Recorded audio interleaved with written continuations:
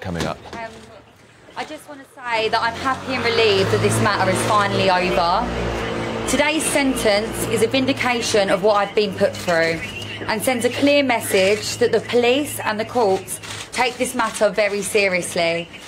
I want to let all other victims of this crime know that I stand in solidarity with them, and I have absolutely no regrets on waiving my anonymity. I hope that this puts anyone off committing this sort of crime, and I hope for anyone else who's been victim of it, it gives them some sort of justice. Thank you so much for all of your support, and yeah, that's it. Well done. Thank you.